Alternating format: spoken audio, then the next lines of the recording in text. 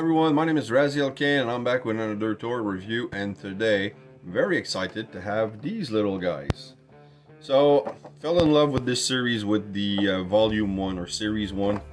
This is series 2, as you can see, and I'm very excited, but I have some reservation about the choice of characters, but you know, that's just me. But yesterday I was on a hunt for Cosmos.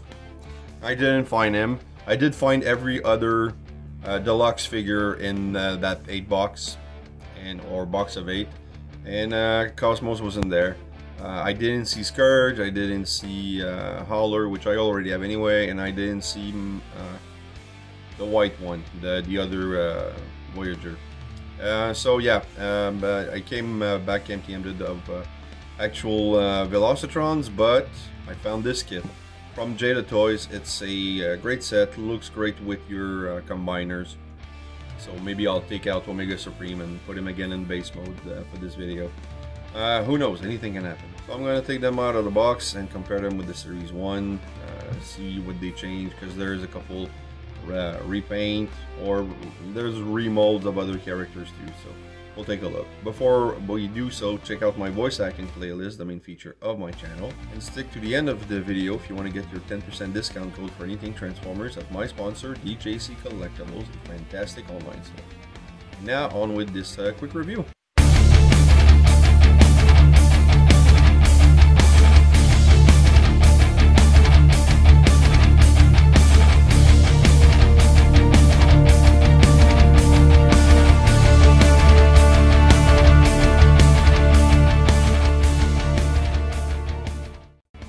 Here's the box, which we're gonna open. There we go. And there's something different this time, so we'll see if it's worth it.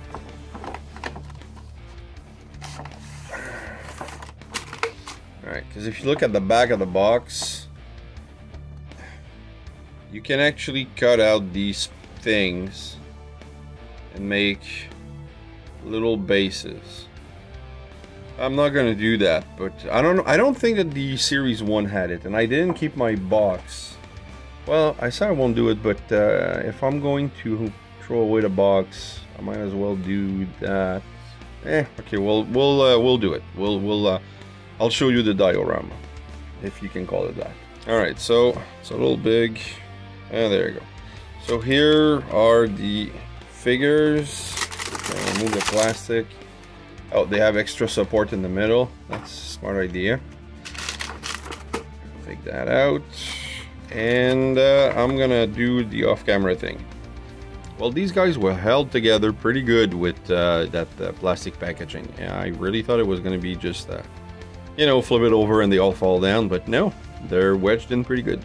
So let's go with the version 2. I have the version 1, the Series 1, sorry, in the back because I want to do some comparison. Let's start with Optimus. I want to compare him with the original mold with the Ion Blaster. Not the same red. This one only has one logo. This one has 2. He has the axe, different pose, but it's not the same red.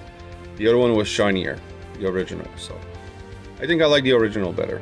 And speaking of original, here's we have a repaint of Nemesis Prime, and he looks really good. I'm a sucker for the Nemesis Prime deco.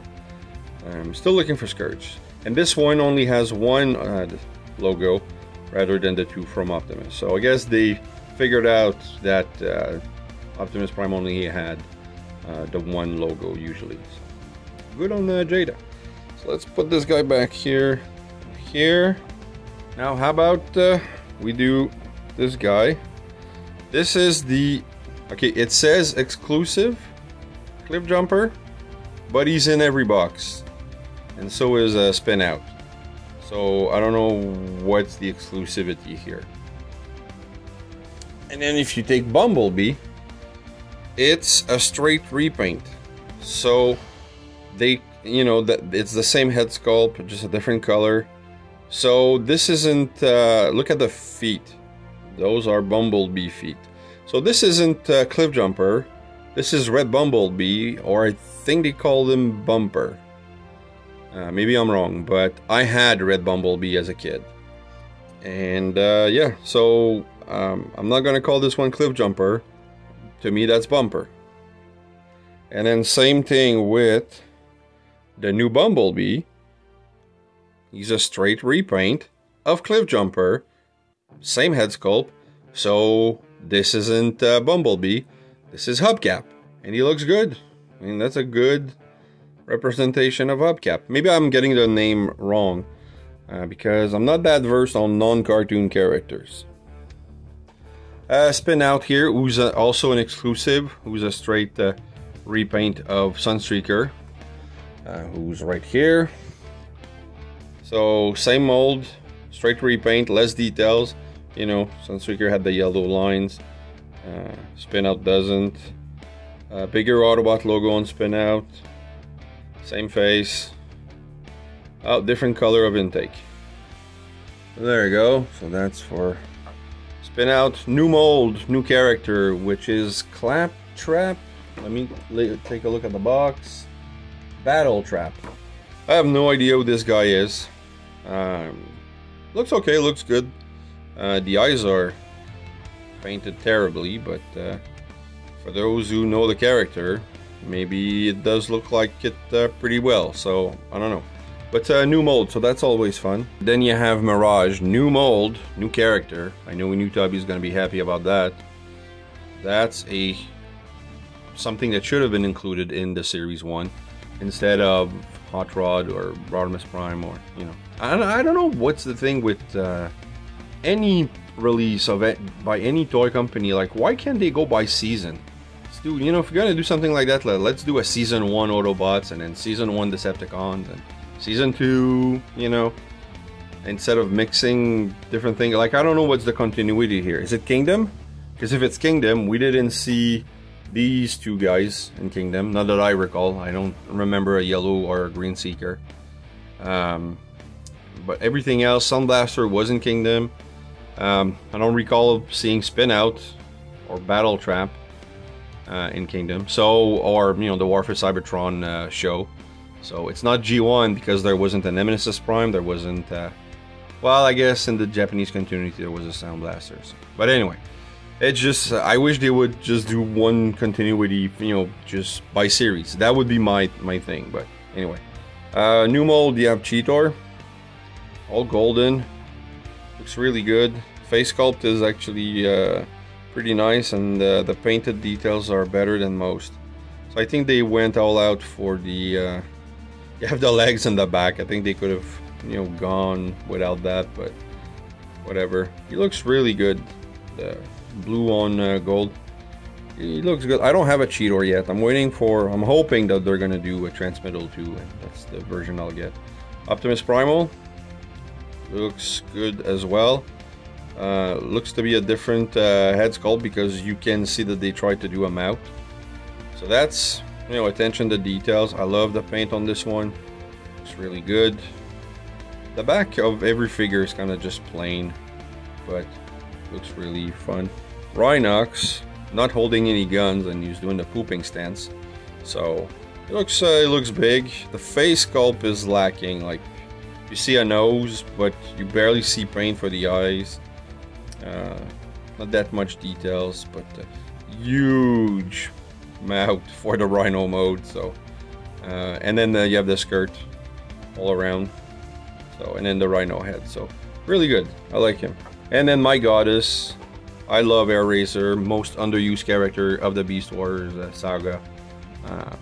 I don't really like the face sculpt here. It's, you know, they could have do a little better, but you can tell who it is. I like the wings. I like the paint. Looks really good. It just, the face is a little off for me. So, who else? Oh, okay, Wheeljack. That's, I don't get it. This is Series 1 Wheeljack. This is Series 2 Wheeljack. What's different? I'm trying to look. Is it a different paint? No. Maybe it's a lighter gray instead of the dark gray. Yeah, lighter gray.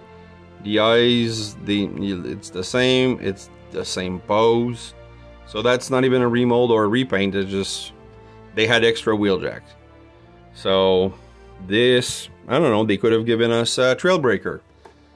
That would have been, you know, a little more fun. Brawn, Windcharger, anything that we didn't get in Series 1. So that just, anyway, my take.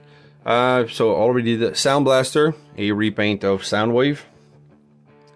So same face sculpt, same pose, just a straight repaint. But it looks good. I don't own it. Whoa. Alright, knockout. Hold on.